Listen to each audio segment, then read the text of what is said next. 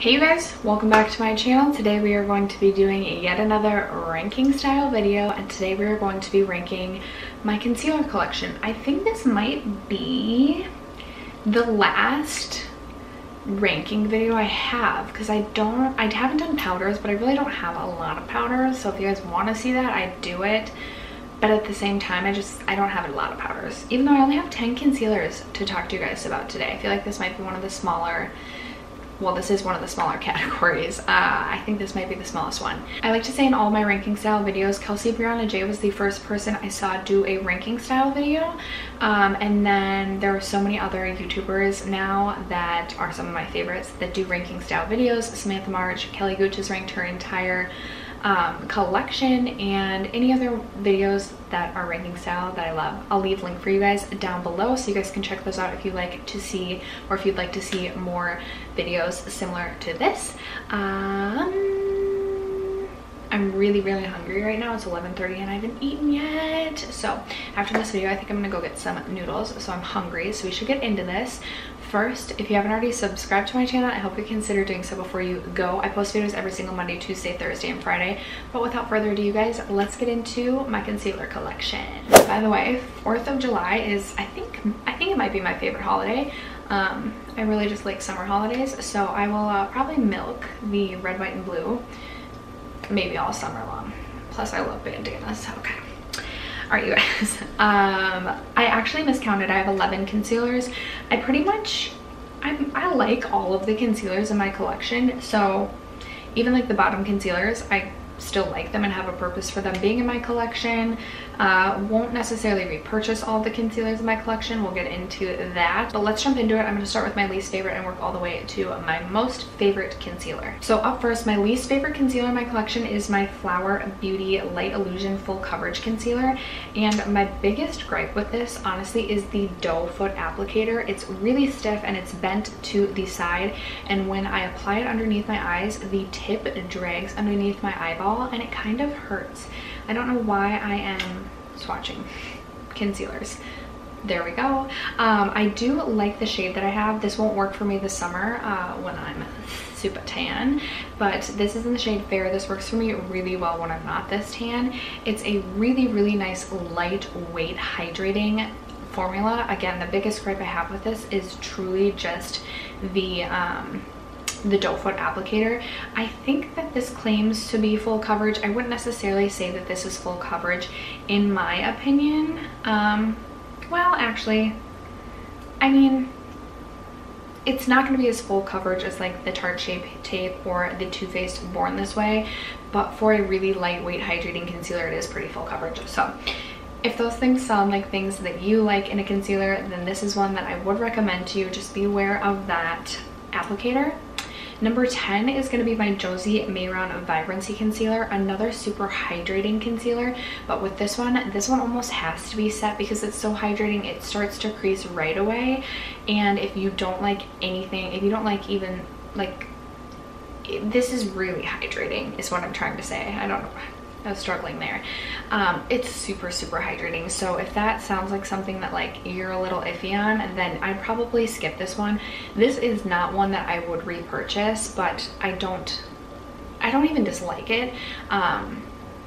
It's not one I'm going to declutter. It's just a little bit finicky to work with because it's so hydrating, so for that reason I wouldn't repurchase this one, but I don't hate it. Number 9 is my Smashbox Studio Skin Flawless Concealer, and when I purchased this, I actually thought I was purchasing the Makeup Forever one, so I was already a little bummed by that. Now I do like the doe foot applicator on this. It's a little bit, it's got like a hole in the center. I don't know how to describe things clearly, and it's super bendy and it's super nice.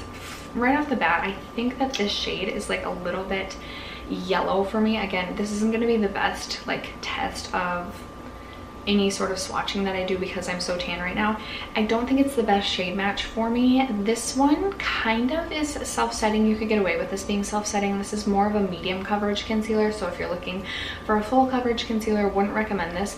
This is super lightweight and hydrating again, so I like it for those reasons, but if I'm being honest, I don't think that this is one I would repurchase either, just because it's not my absolute favorite. I am really picky about concealers, and I would prefer to just test others, see what's out there, rather than repurchase this one. Number 8 is a concealer that I really liked in the beginning, and this might be another one that's kind of a shade match sort of thing for me. I think I just have way too light of a shade, even when I'm like fair. This is in the shade 110. This is the Fenty Pro Filter concealer, and I really enjoy the formula of this. I'd be interested, this is one I would actually probably repurchase, and I would repurchase a shade that I feel like is more my shade.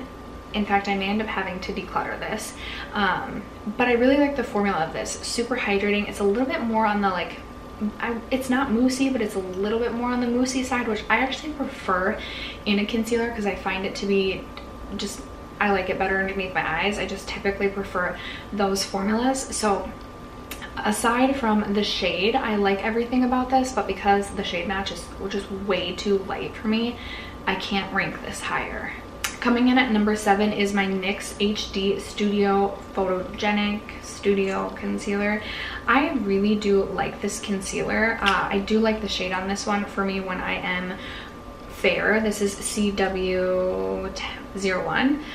This is another super lightweight formula. It is full coverage for a lightweight formula. I'd say this is like medium buildable coverage. I like this one in the summertime because it is so lightweight. It is so hydrating. It's a really nice drugstore affordable option. This is definitely one I would consider repurchasing when I finish. Coming in at number 6 is a concealer I've gone back and forth on, but right now I'm in the phase where like I do think I like it. It's the Tarte Shape Tape. I've said before, like, I don't think that this is worth the hype that it gets, but I kind of understand it. Like I said, I go really back and forth on the Tarte Shape Tape. For me, I just have to be really careful with how much I apply underneath my eyes. I can't do like the full triangles because it's just so full coverage that it looks ridiculous.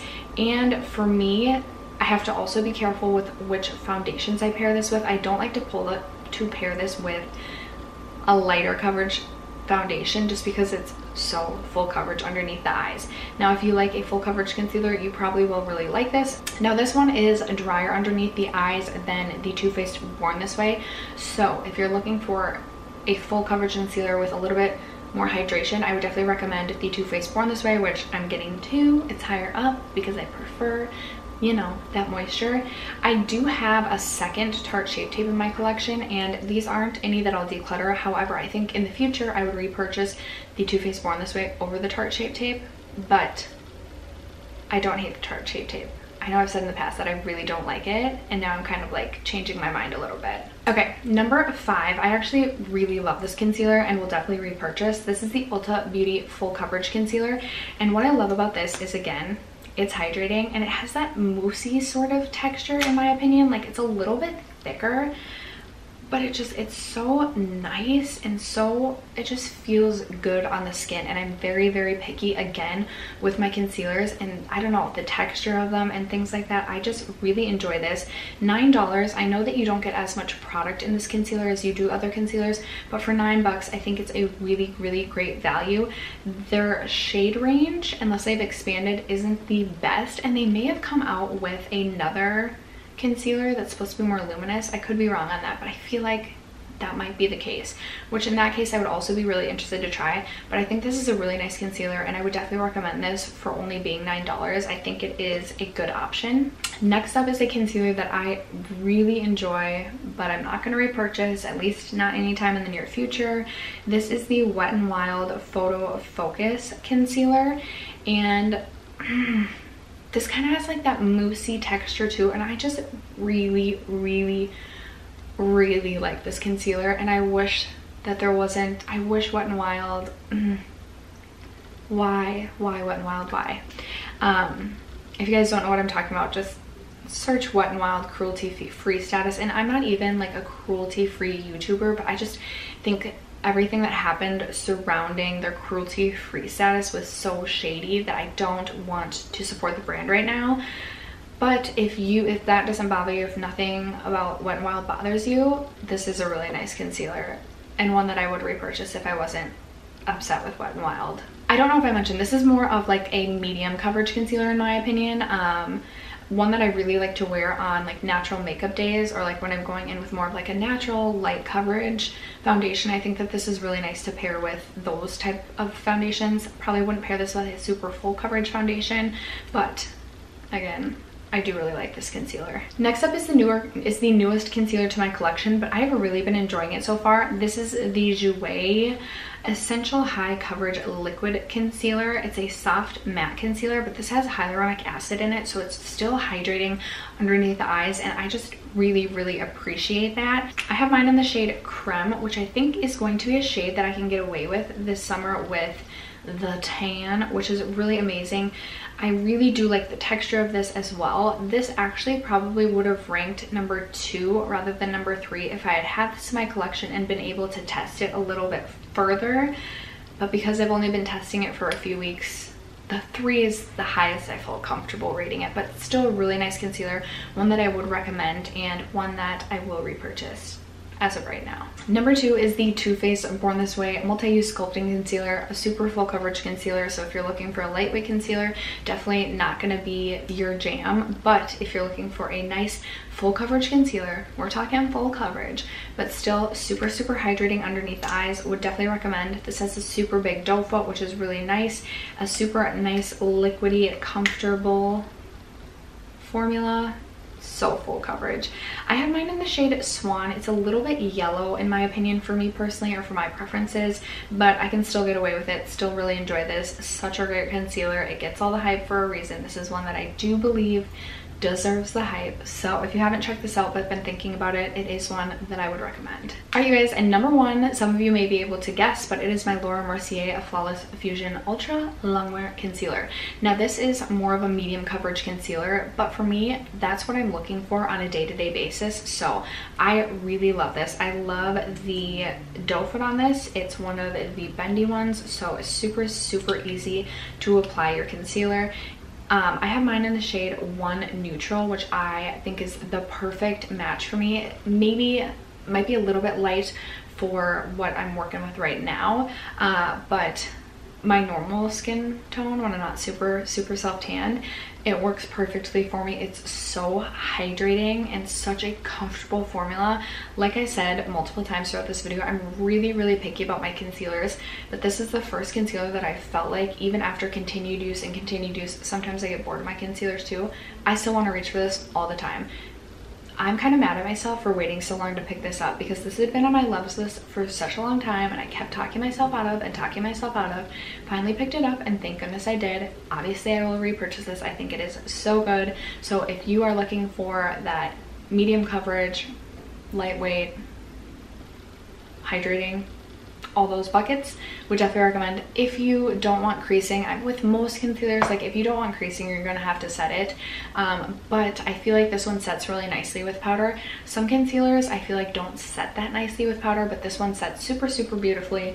I can't stop raving about this. I think it's such a bomb concealer, so would definitely recommend. But after that, that is going to conclude me ranking my entire concealer collection. You guys will have to let me know in the comments, what is your favorite concealer, your least favorite concealer. I would love to hear from you guys. Other than that, thanks so much for watching, and I'll see you in my next video. Bye.